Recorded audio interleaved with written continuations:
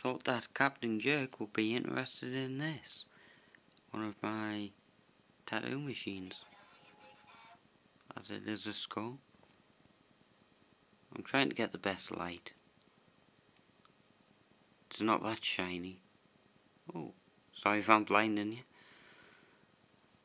But yes, one of my old tattoo machines. I haven't done any tattooing work for a while. But a really cool skull.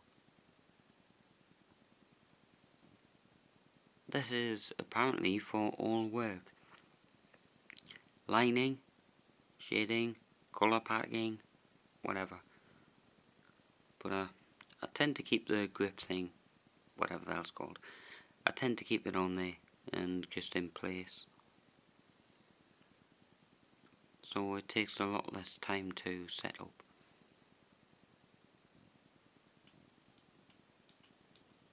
If you can hear that. Oh, it's pretty tight actually. I do need to clean it up before using it again, because I can't be doing this when I'm not even wearing gloves.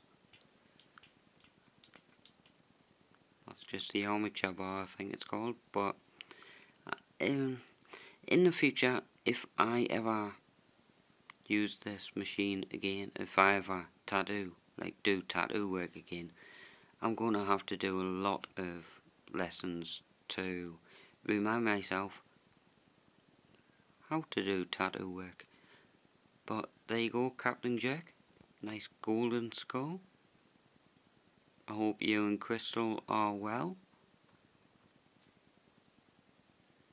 You will see me soon enough. Not like I'm going to visit you, but I thought I'd just record this video and yeah, cool skull.